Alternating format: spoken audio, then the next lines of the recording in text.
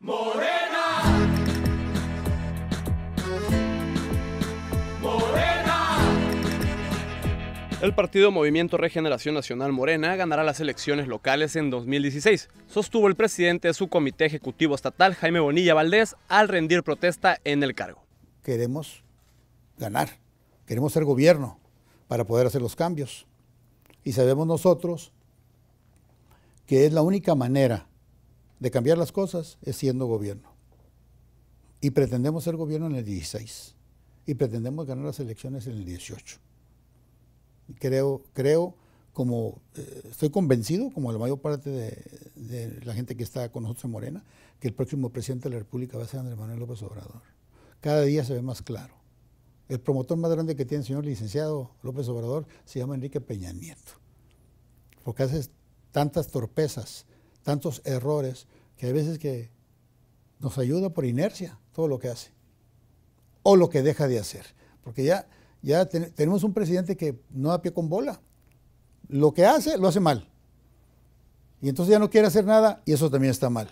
En el caso del gobierno del estado afirmó que Francisco Vega La Madrid es bueno para los negocios, pero para los propios, no para los que benefician a la entidad. Desafortunadamente es un hombre que no está preparado. Es risorio que toda su vida quieren ser gobernadores y luego cuando llegan, puras torpezas.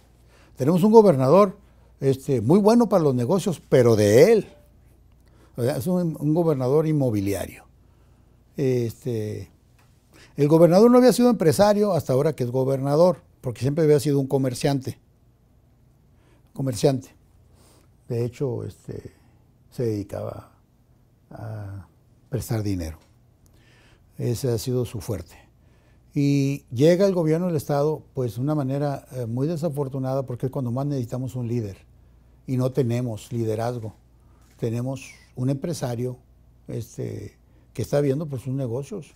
El plan de trabajo que tiene para encabezar el partido, dijo, se integra de 7 puntos, entre los que destaca una afiliación masiva que dará inicio el próximo 10 de octubre. Eso de los decálogos ya está muy quemado, ¿verdad?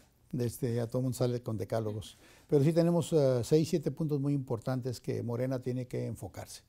Número 1, nosotros tenemos que enfocar el crecimiento de Morena porque tenemos que ver las elecciones que las tenemos a la vuelta de la esquina. Y el proyecto principal va a ser la afiliación masiva que pensamos emprender nosotros a partir del día 10 de octubre, o sea, la semana que entra. Además, señaló es importante fortalecer la estructura para la defensa del voto, establecer casas Morena en cada distrito para apoyar la comunidad social. Para Frontera.info, con información de Esther Hernández e imágenes de Isauro Mercado.